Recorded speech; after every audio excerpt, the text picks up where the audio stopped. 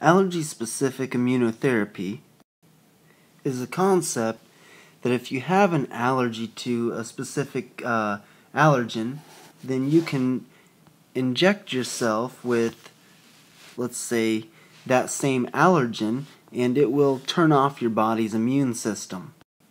At least that's how I understood it about 5 hours ago. I honestly thought that this was the biggest snake oil hoax that I've ever heard of.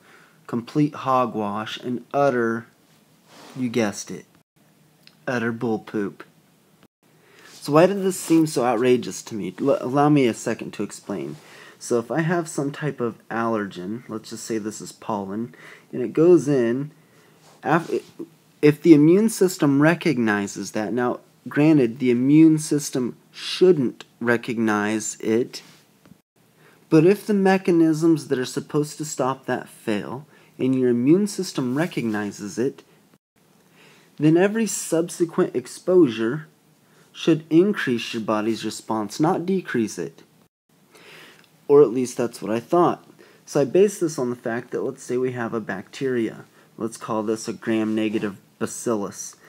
The bacteria is infecting you, and upon the initial exposure, your body will produce, it will activate T cells and B cells and produce a moderate amount of antibodies. That's at first exposure. On second exposure, your body, as soon as it sees that pathogenic bacteria, it will go into overdrive and produce thousands and thousands of these antibodies. So that's the second time. Any subsequent exposure after that should have a dose-dependent concentration of these antibodies produced. It literally should be to the point where you can make like a dose response curve where you have the number of inoculations and you map that against the immune response. And so it gets this, your first time you've been inoculated, you get an immune response that's very negligible. Second time you get a really good adequate immune response. Your next time a little bit higher, and eventually it will level out. But subsequent inoculations will stay fairly high. And that's because we have something called memory cells. These T and B memory cells have, basically, for lack of a better word, they have a memory. They remember the pathogens that they've seen, and so every time after that, they go freaking crazy. So the reason our bodies protect us from bacteria is because they go crazy on the bacteria.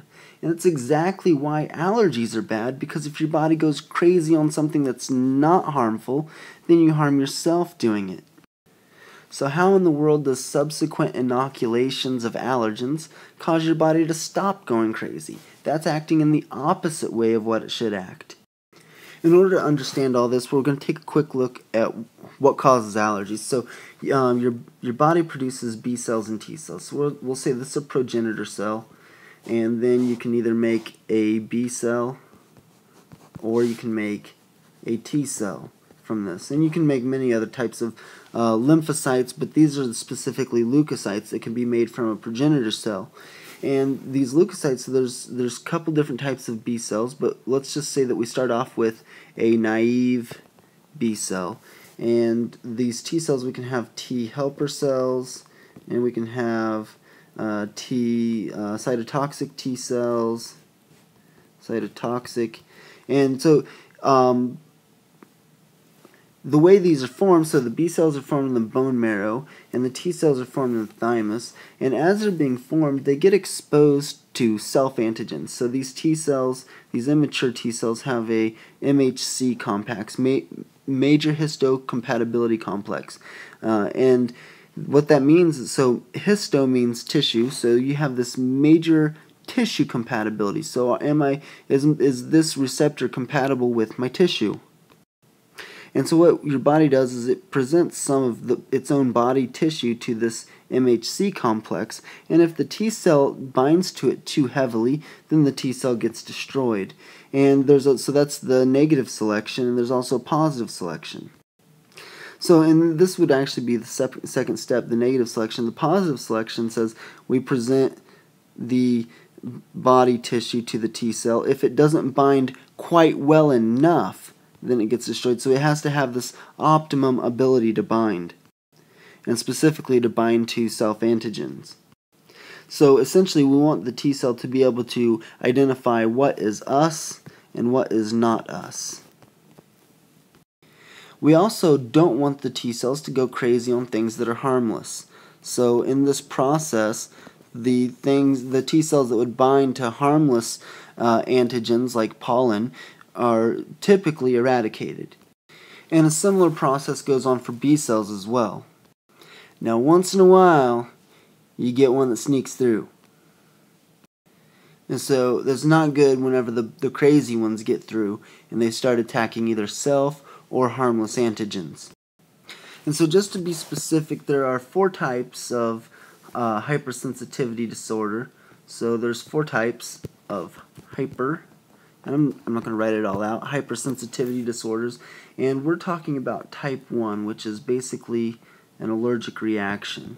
So type 1 is known as immediate hypersensitivity, atopy, or allergy. If you want to learn about the other 4, I recommend Googling the Help Hippo, and put hypersensitivity in that search. So the order of events is on the first exposure of an allergen, you will get activation of a Th2 cell. Now, in a typical person, the concentration or the amounts of Th2 helper cells is very low. And they're usually not the first thing to be activated. So when they are activated, some things seem to go crazy. So the T cell is activated and the B cell has bound to the antigen and become activated as well. And when these two come together, this T cell starts producing some cytokines. So specifically cytokines IL-4 and IL-13. So this B cell, he may have been making IgGs or IgMs in the past, but whenever he's exposed to these cytokines, he preferentially changes to start making IgE. So again, this is still first exposure, so you're making a bunch of IgE, and that IgE becomes bound to this Fc region on a mast cell, and mast cells have thousands of these Fc receptors on them, and so you could literally get thousands of IgEs bound to one mast cell. It's probably important to point out really quick that all immunoglobulins from a single B cell will have the same variable region. So all these immunoglobulins, they have something called a variable region and a constant region. And between different cells, so if you have 2 different B cells, they will both produce an IgG with the same constant region, and they'll produce very different variable regions. But within the same B cell, so if one B cell can make multiple different kinds of immunoglobulins, and in that specific B cell, all the variable regions of these different kinds should be the same, but the difference that makes it a different kind of immunoglobulin is that it has a different variable region. And the variable region of this IgE, this constant region of this IgE will be the same as the constant region of every other IgE made by your body, but the variable region will be different between cell to cell. However, the constant region of an IgE will be different than the constant region of an IgG. If that wasn't super confusing and you're able to follow along, it's probably because you're really smart or because you're in medical school and not because I use some kind of great didactic skill to explain it. So back to our diagram. So we have these IgE sensitized mast cells. So these mast cells are sensitized, but they're not activated yet. Whenever you have a repeat exposure, they become activated. Now typically a single mast cell will carry IgEs from several different types of antigens. So whenever you have an antigen come along here and bind, it won't activate the mast cell because it requires the binding of multiple areas. Usually 2 or more IgEs have to be bound to activate it. But whenever you have IgE of a specific antigen in such a high concentration that it coats all of these Fc receptors, it becomes very easy for that mast cell to become activated by one specific antigen. At least that's how I understand it when I read through the book. Okay, so you got the activated mast cell, and what it's going to do is it's going to start degranulating and sending out all these mediators, and you're going to have a reaction. And so on second exposure to an allergen, you get this allergic reaction. So let's take a closer look at exactly what the allergic reaction is. So you get the signaling pathways to release granules. You also have an enzymatic modifications of arachidonic acid, and then you get transcription activation of cytokines. So in the release of these granules, one of the main things you're going to get are histamines and proteases. And so the histamine is going to cause vascular dilation, smooth muscle contraction, and the other thing is you're going to get tissue damage. On the modifications of lipids, specifically arachidonic acid, the thing that you're going to get is basically it's going to promote inflammation. And then on the cytokines, cytokines are going to recruit eosinophils, neutrophils, and it's going to recruit more Th2 helper cells. The eosinophils and the neutrophils are going to basically liberate more proteases and kind of follow up with the tissue damage.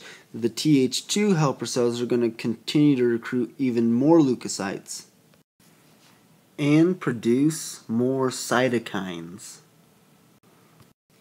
Now, for reasons unknown to a couple of different textbooks I've read and a research paper, the immunotherapy will work by activating these tolerogenic antigen-presenting cells.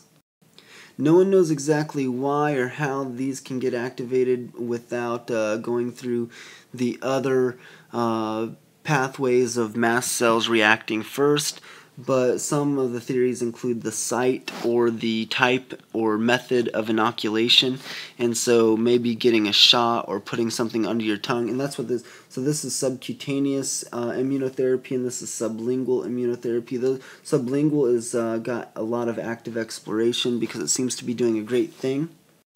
I guess from what I've read, sublingual seems to be safer than subcutaneous, and so there's several. It's a good way to treat foodborne allergies. It's close to the site of the allergic reaction, but far enough away that it can still go unnoticed by some other mechanisms. The oral mucosa specifically shows a lot of tolerance to inflammation. It has rapid wound healing, little scarring.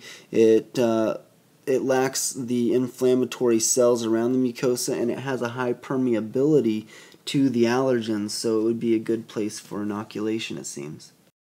So how does this work? This tolerogenic antigen-presenting cell will present the antigen to a CD4, CD25 positive T regulatory cell. And what that will do is it will start producing of several things, interleukin-10, IL-10. So I'm going to put that up here because the first IL we saw were IL-4 and IL-13. So IL-10 gets produced by this guy, and basically what it does is it shuts down everything. It tells the B cells stop making IgG or IgE and start making IgG. So go back to producing IgG, and this is a non-inflammatory type of immunoglobulin. It suppresses the dendritic, the inflammatory dendritic cells. So you can just go through and look. There's, so starting down here, suppression of the mast cells, basophils, and eosinophils. I'm not sure exactly how that works because the T cells don't directly interact with those cells, but they do directly interact with the B cells and the dendritic cells. It's going to cause suppression of the T effector cells, Th1, Th9, Th22, and 17. I don't honestly know enough about immunology to explain how that plays into the allergic reaction. And the last thing I want to say is that some of the research is saying that IL-35 may be assisting IL-10 in some of these mechanisms.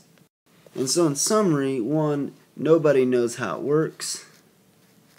Nobody really knows why this immunotherapy is not activating the typical response, and it is activating this other response. But anecdotally, it's been done for over 100 years, and so it's got some progress. It seems to be working, and there's more active investigation, finding new and better ways to make it work better.